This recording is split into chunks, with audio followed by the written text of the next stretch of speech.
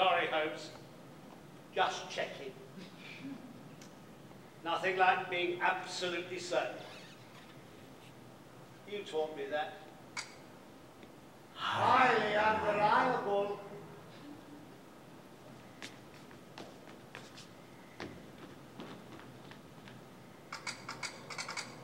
Last!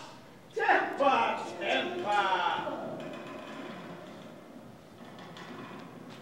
Who's that? Who is it? An old friend.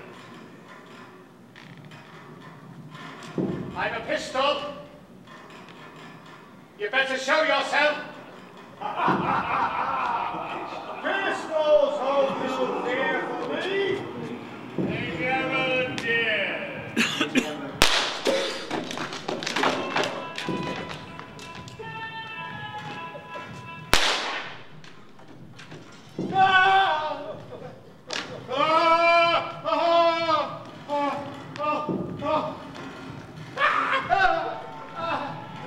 Mercy. Mercy. I had to remove you, Sherlock. I couldn't live otherwise. I had to do it. I had to do it.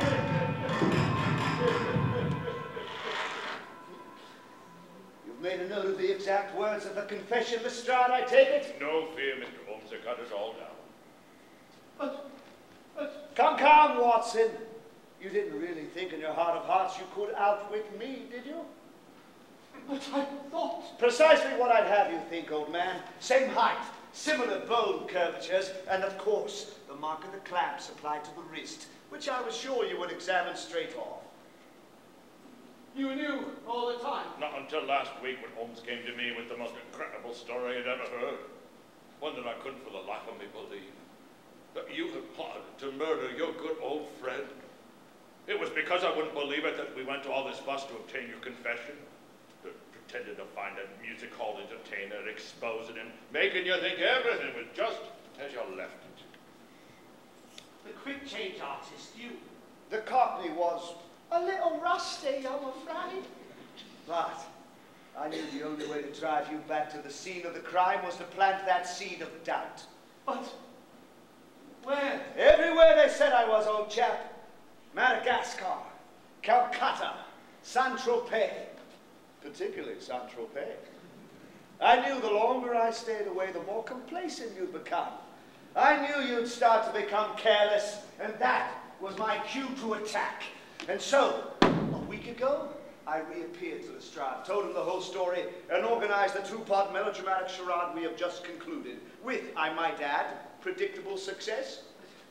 I mixed that gas myself. I listened with my own ears. There was no heartbeat. A simple yogi exercise, Watson, which suspends respiration and deadens the pulse.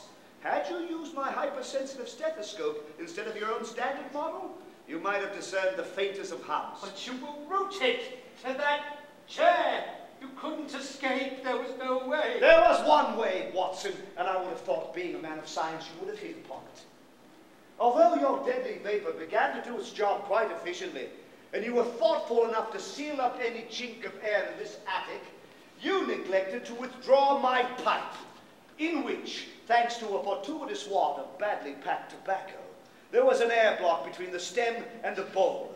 After you left, I managed to squirm the thing into my mouth. That gave me just about 45 seconds of oxygen. Enough time to topple myself on the chair and stick the bowl of my pipe through a knothole in the timber, below which flowed enough air to combat the lethal fumes you so generously released. Although the gas had no immediate ill effect upon me, it did, as in the nature of toxic matter on rawhide, expand the leather clamps from the chair, enabling me to wiggle out of their grasp. After all these years, to do such a thing to a good, unselfish man that gave you everything, it turns my gut. I lost all faith in human nature, I have. That's what you've done to me. We shall endeavor to restore it, Lestrade. Towards that end, I wonder if you'd be good enough to leave the doctor and I alone for a while. What? Leave you alone with that homicide maniac? Oh, as you can see, Lestrade, Watson is quite helpless now. It took all the gumption he could muster for his one great gamble.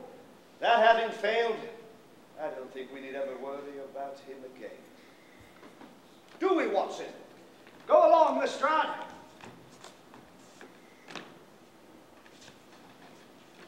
You ought to be ashamed of yourself, Dr. Watson. I'll never be the same again. You're shattered.